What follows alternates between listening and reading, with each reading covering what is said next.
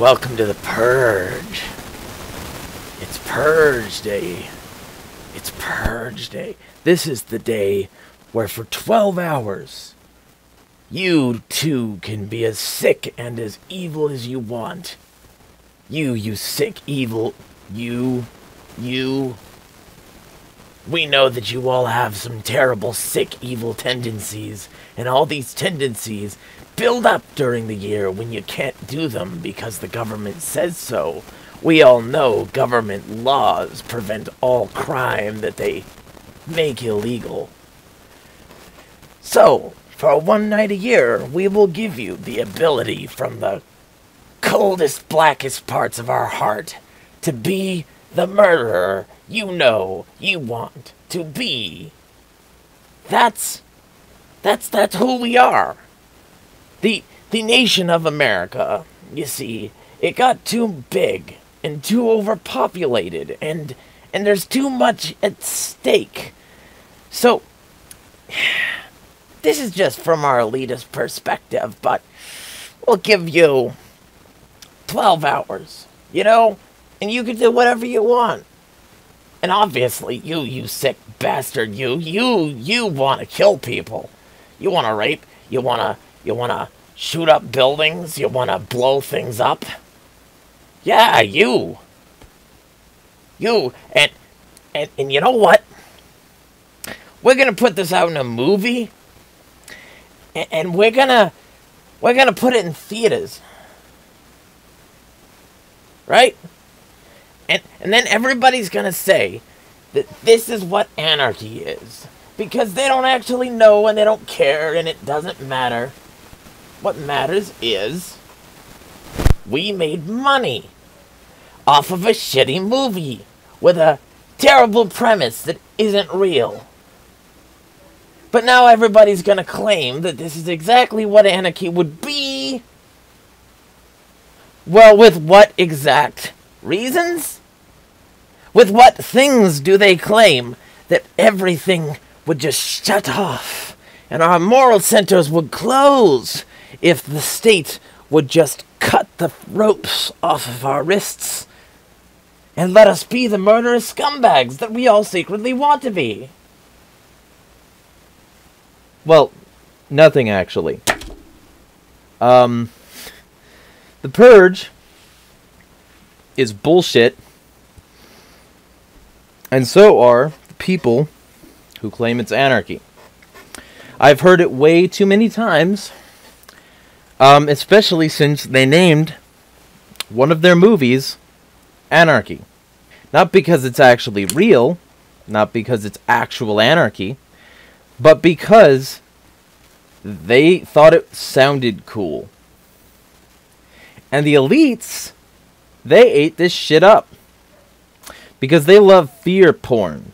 They like to really drive it home that without them, without their protection, everything would devolve into madness. And ultimately, the people who make this criticism, they don't have any philosophical grounding for it, and they ignore the premise of the movie. Now, why am I bringing this up now? Well, because there's another Purge movie that came out. And this time, the Purge doesn't stop because, you know, people don't do what the government says.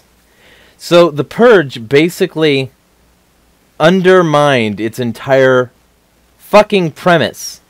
Because what its premise is that for some reason, people are only going to do this for 12 hours a year. And they're definitely going to murder each other while they do it. And they make very clear the sort of intent of it.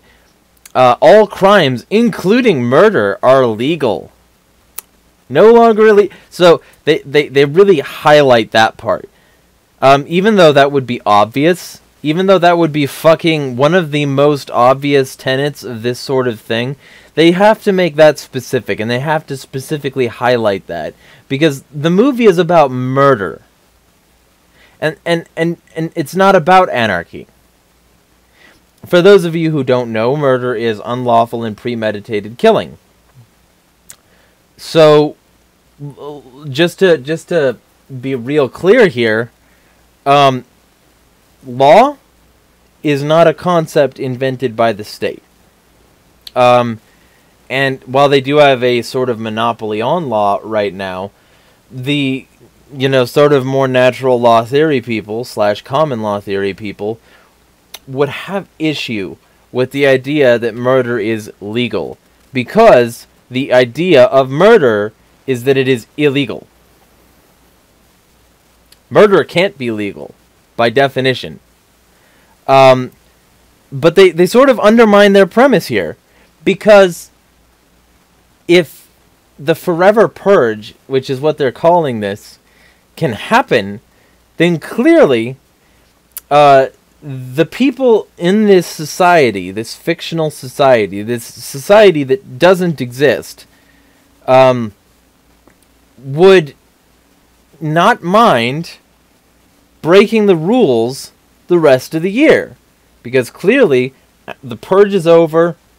The trailer says the purge is over, and they can go back to daily business.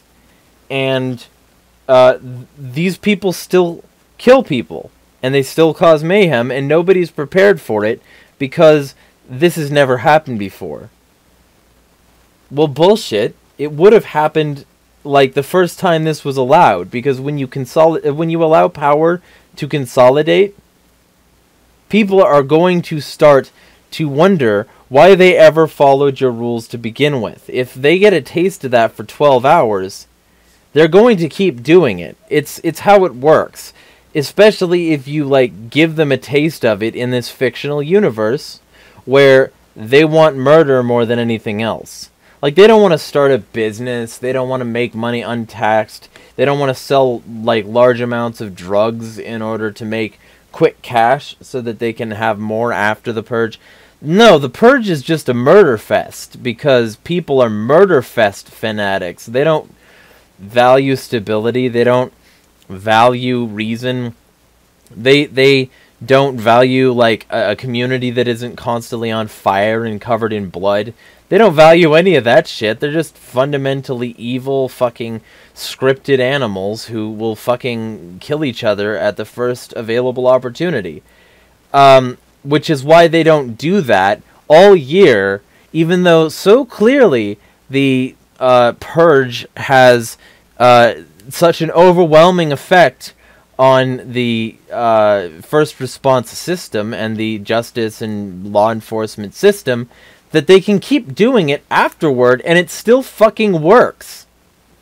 So, just to be clear, their new movie undermines everything that they have previously stated, and it proves their premise is fucking stupid anyway.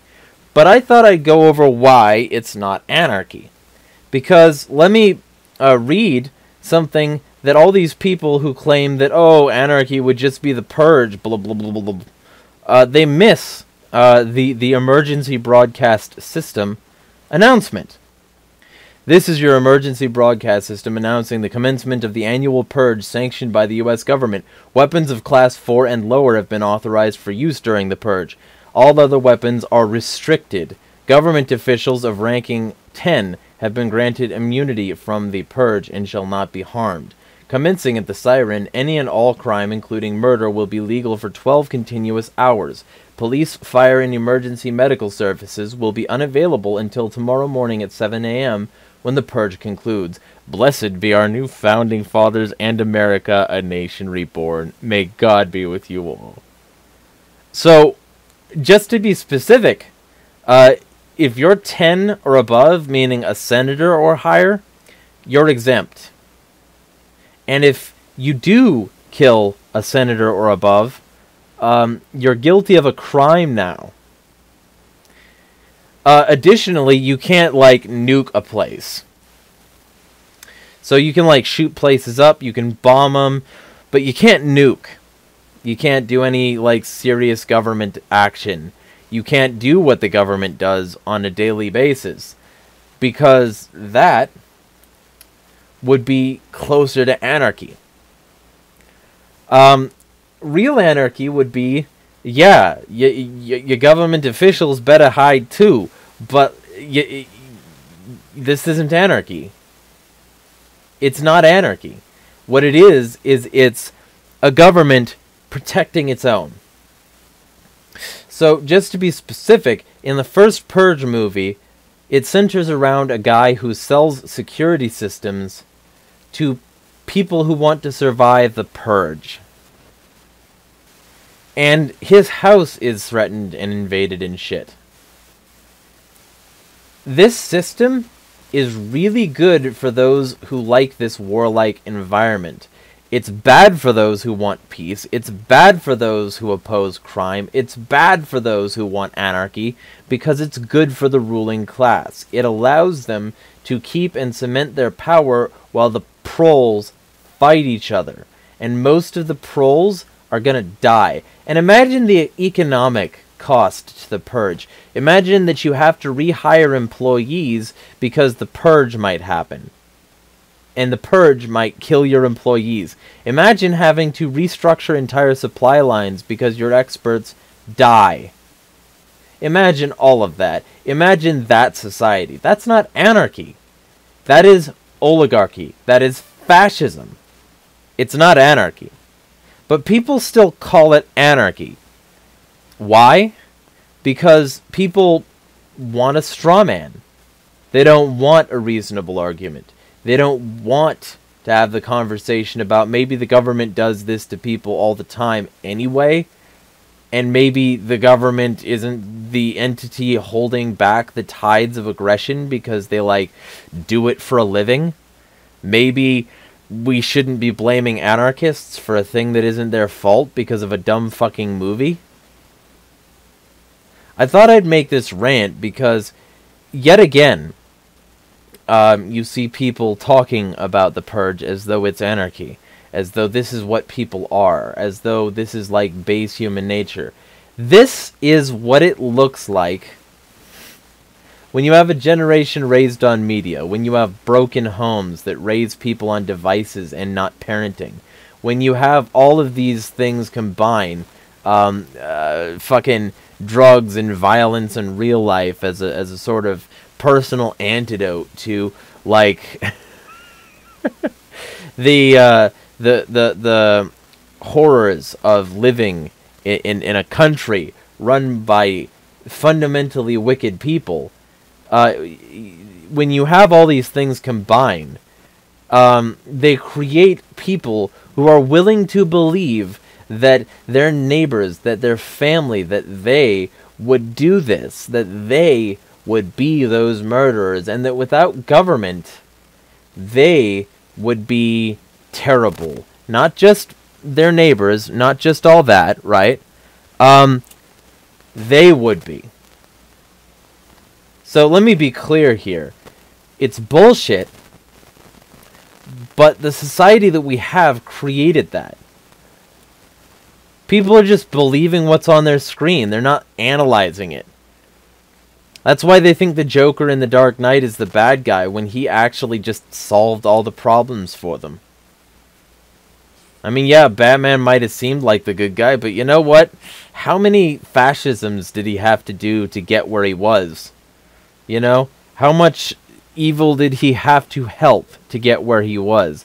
And how much escalation did he cause by being who he was in secret? Right?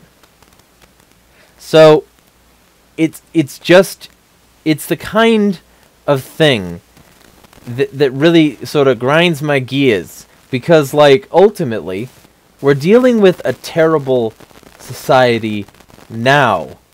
And this society is already running red with blood. But most people aren't even strong enough to, like, stand up for themselves or others when a cop does some crimes. They're pulling out their phones. They're saying, "Hey, don't do that, don't do that, don't do that. You can't do that," while George Floyd dies or something. They're doing that. They're not murderers. They're not even that violent. Or these police brutality situations would be a whole hell of a lot shorter. Because that's the truth. The truth is that things like this, movies like this, are almost universally designed to create oppression by making it seem as though people are so bad and unmanageable as the rest of the year they will do what they're told, but, 1% of crime, and then during the purge they'll just go apeshit. Suddenly everybody's a fucking boss girl, and everybody can do everything, and they're all fucking Rambo, and everybody has their own fucking, gun and security system, unless they're one of the poor people. There are still poor people in that society. This is considered anarchy, because people have been fed this view of anarchy that is chaos, that is lawlessness, that is everything that we should hate, rather than freedom, rather than the default state of nature, rather than what we have without the state. And the state has convinced them so thoroughly that they're monsters who need a leash, that seeing a movie like this will convince them 100%. And I just feel like it's real emblematic of the society we live in, that this is how it is. That people use this as an analog to anarchy, rather than the black and gray market transactions that go on all the time. Little Timmy didn't apply for a business license before he mowed lawns under the table.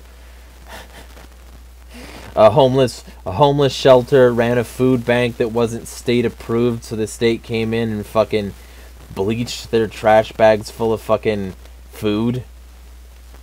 They threw the food in the trash bags and bleached that. Fucking trees get planted and then dug up by the state. Potholes get unfilled because the state says that they didn't use the right cement or something. Meanwhile, the potholes went unfilled for fucking ever. The homeless were going hungry, and little kids were, too free? Yeah, we definitely need government. Government isn't the reason people are this way. Government doesn't say that at a structural level violence is required. Government isn't a fundamentally violent institution which regularly promotes and uses things like war and police action and intelligence community action and all this sort of shit. They don't use all that to push institutional violence. America is just a breath away from fucking murdering every single person in America and every American for themselves. That's what the purge says, and people eat it up because that's how they're indoctrinated. Which means that if anarchy did happen in this way, if chaos happened in this way, people who aren't anarchists now would be the worst in anarchy. They would fucking, they would be the sorts of people who would try to justify this sort of violent action because they think that the world is already this way, so they might as well join in. And that's sad. It's pretty fucking sad. This is a disjointed, unscripted rant here. But, the society that we live in is such as to prevent basic civility on a daily basis. People are wondering who would build the roads, who would pay for schools and healthcare and shit, who would take care of the elderly. Well, if it's not you, then you're part of the reason that society is this way, and government shouldn't exist to keep people like you in line. Otherwise, it's not really deserved. And if you do grow old, or if you are sick, or if you do send your kid to school, it's all at the force of things that you don't actually believe in enough to put your money where your mouth is. And this is the way the purge works in the real world. People live at the expense of each other on a daily basis. The brutality of existence is the purge. but it happens slowly. Not over 12 hours, but over 365 days of the fucking year. That's what the purge is. The purge happens when bombs are dropped in the Middle East before a lockdown the government manufactured, which destroyed the economy, gets any sort of stimulus relief from Biden. He bombed Syria first. Remember that forever. It's the brutality of 1,000+ people a year killed by cops by gunfire alone. It's the brutality of drug raids on otherwise peaceful people, or drug raids on people who didn't even have any drugs because whoops, wrong's these housies.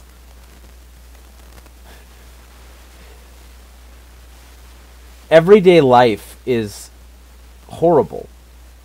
You get 2-day shipping because a military-industrial complex guarded vehicle loaded for bear went from China, where they're operating on slave labor and terrible conditions, used fucking conflict-mined minerals to make a smartphone so that you can order that 2-day shipping from Taiwan and Indonesia, where they have further sweatshops. And all this goes to making sure that that thing gets across the world on a petrodollar that you helped build, that still funds extreme amounts of violence and is responsible for a huge amount of the military-industrial complex, if not all of it. You get 2-day shipping because of that. And you want to say that anarchists are the problem? You want to say that the purge is somehow abnormal? That violence wouldn't still be a thing? The purge is only in America in that world. The rest of the world is still fucked. You know? Even if this thing did somehow manage to cathartically cleanse a nation, it still doesn't mean that the rest of this shit still isn't happening. So, like, what exactly is the beef here with anarchists when the nation is what made the nation that way? And why are we not blaming the government? Because clearly they have decided in this movie, in this fictional environment, let me remind you, that people should be violent and that we should help them and encourage them. As long as they're not shooting us. As long as they're not making any structural or fundamental change. As long as they still buy the private security bullshit to fucking shield themselves from our manufactured disaster. I mean, that's the way it is normally, so why not in fiction? It's astonishing to me that anybody uses this as an allegory anymore, because it's so obvious bullshit that I don't see how it's not just laughed off. I mean, when you watch Child's Play and you see the somewhat poorly animated puppet thing walking around and killing people and flashing one-liners at them, nobody thinks that that's how people would be if they were allowed to make dolls like that. So why do people use the purge as an actual allegory for anarchy? Well, because they're scared of us. Because the state has made them afraid of what it would be to be without them. Because they have Stockholm Syndrome. Because they were abused from the cradle to the grave. That's why. I just thought I'd have that sort of point. Anyway, feel free to knife that like button, subscribe button, etc., etc. Feel free to throw me some support if you like what I do. The moment I can afford it, I'm going to get a Substack, because I've got some people's Substacks to tear up, and I need to be able to buy a private mailbox in order to start my business address. So, feel free! Anyway, this has been a sweaty, disheveled, actual anarchist. Smash the